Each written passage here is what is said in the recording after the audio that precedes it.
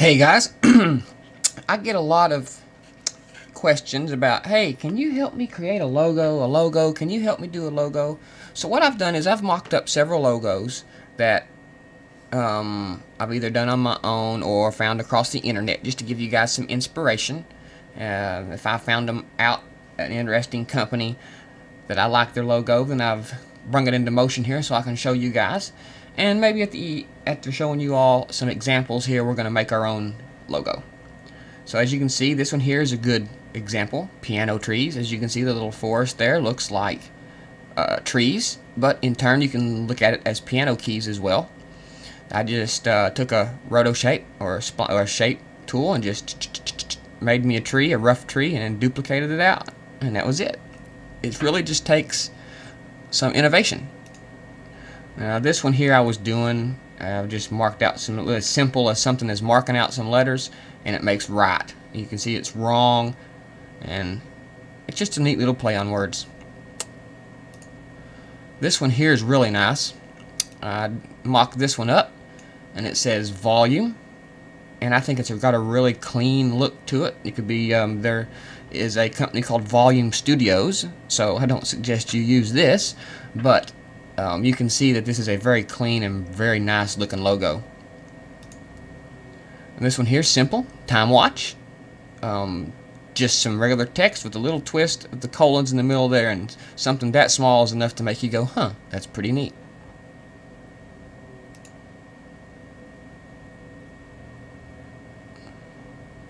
Let's see, let's save this one. And I always like to save it to an external drive just so I can have it for whenever. This one here, this one here is an easy mock-up. It's just some letters turned on its side to make it look flat. Really, really simple stuff there.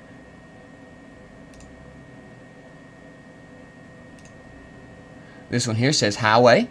It could be Highway Incorporated or Highway Studios. You can see the H, the play on the H looks like a highway with the white lines down the middle, the white dots down the middle. All these are very simple, just kind of like a play on words or a play on design. This one is really nice. I like these. I like this logo. I just took a roto shape. I've seen this online. I just took a roto shape and click, click, click, click, click, clicked out my butterfly shape, flopped it, and put socialbutterfly.com.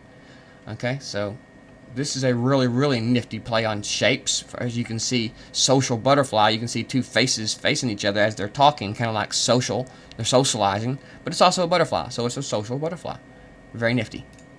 So let's get a new one here.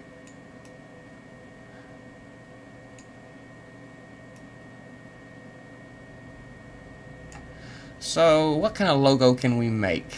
You could have a play on words. Let's see here. Let's create a shape. I want to click here and here, and you'll see what I'm making as we go through here.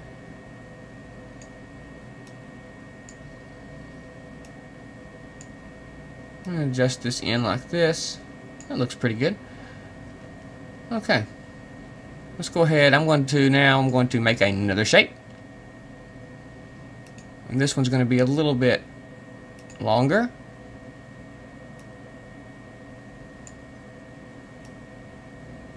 Like so. I'll go around here like this. And I can adjust this later.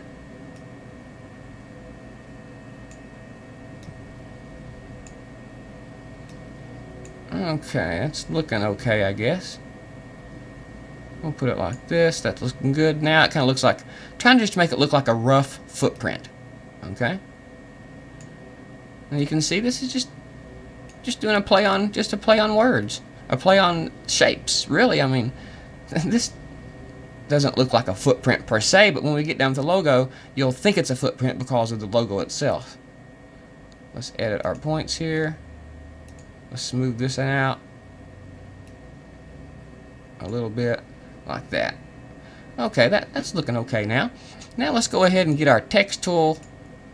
Let's go ahead and write the letter F. Let's make it bigger. I don't like that font. Arial black's good and everything, but I'm not real big on that for what we're doing here. I'm going to rotate this around like this. You see where I'm going with this? Let's get another one, another text tool, and this time I'm going to make it T. Now, yeah, I bet you can really see where I'm going with this. So coming up with an interesting logo is really comes down to your imagination. Okay, there we go. There's that. So let's just make one more. Let's go down here at the bottom and we'll say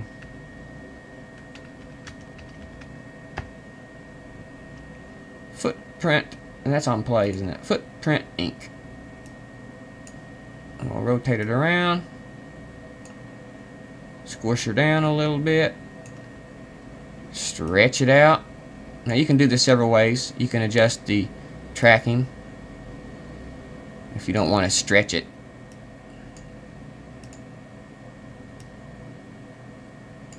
Let's try a different font for that. Maybe Arial will work for that. There we go. That looks a little better. As a matter of fact, I think I'm going to change these to Arial as well. Just not Arial black. Arial black's a little too thick. I don't know if I like that better or not. What about you guys? Let's try the T here.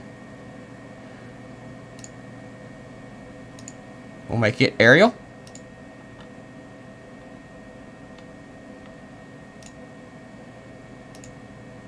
There we go. Footprint Incorporated. Now, of course, you can go in and do several things with this shape. You can give it an outline if you so choose. And let's make it a little thicker. And we'll do the same thing here. We'll make it gray. Make it a little thicker.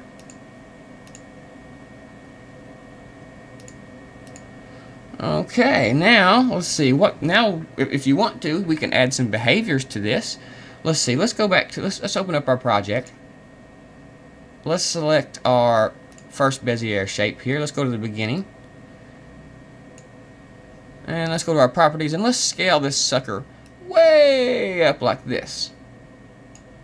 There we go. Now I'm going to grab my second Bezier shape and scale it way up like this. Okay, now we're going to turn on my record button. I'm going to set a keyframe by going over here and saying add keyframe for both of these shapes. I'm going to move forward in the timeline a little bit. And I'm going to set my size back down to 100% on both these shapes.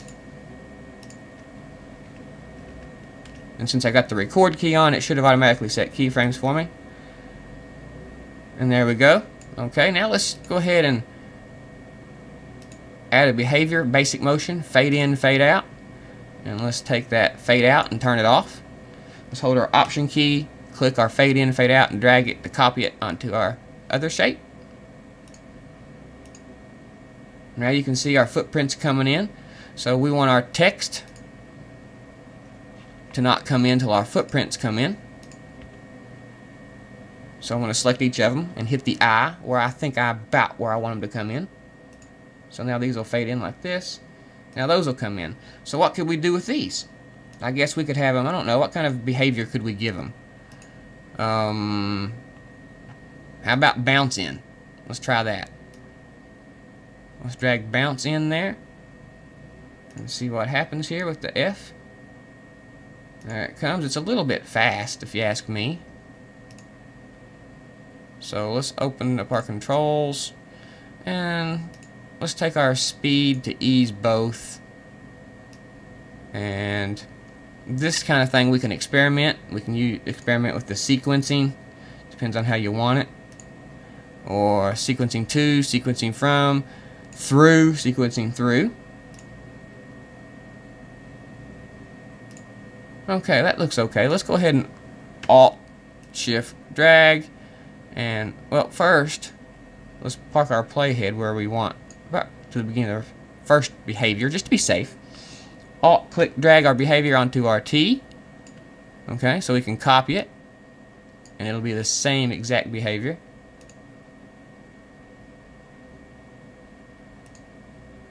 Now let's take our bounce and let's lengthen it out a little bit, so maybe the bounce won't be so fast.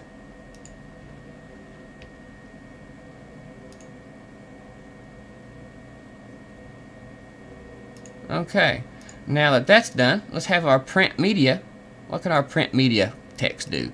We don't want it to come in until about right after the T and the F start bouncing, so I'll put my playhead right to where they quit bouncing and hit the I key with the print text selected, and it'll take it, trim it to that. So what kind of behavior can we give our print text? How about, I don't know, let's look for something different that nobody uses. Inflate. How about inflate? We'll take some of our inflate behavior and we'll drop it right on our print ink. Now as you can see, that's going to come in like that. So let's go ahead and adjust this. Let's see if this helps any by making it longer. Yeah, we're going to have to adjust our behavior too because it's coming in a little late.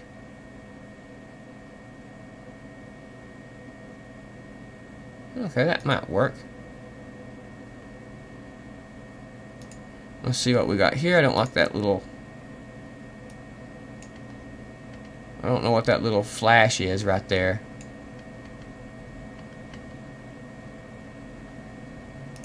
So I'm going to trim it to fix that.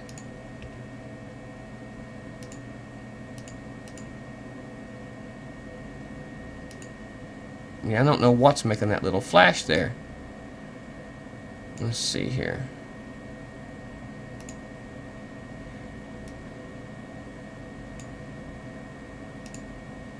I think it might be my bounce behavior.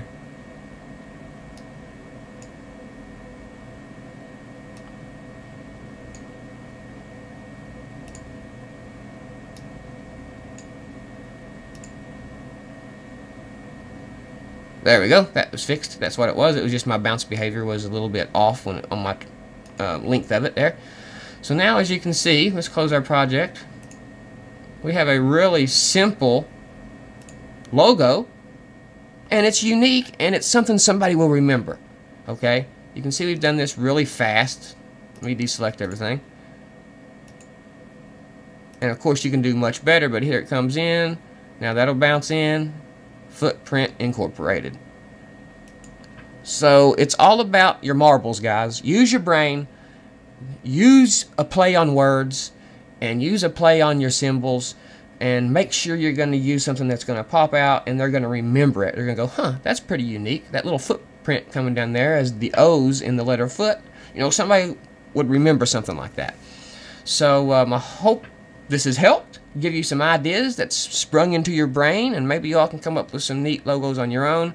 I don't care a bit to help you. I've tons and tons and tons of logos out there that I've done or have seen. And if you need help, I don't care a bit to help you.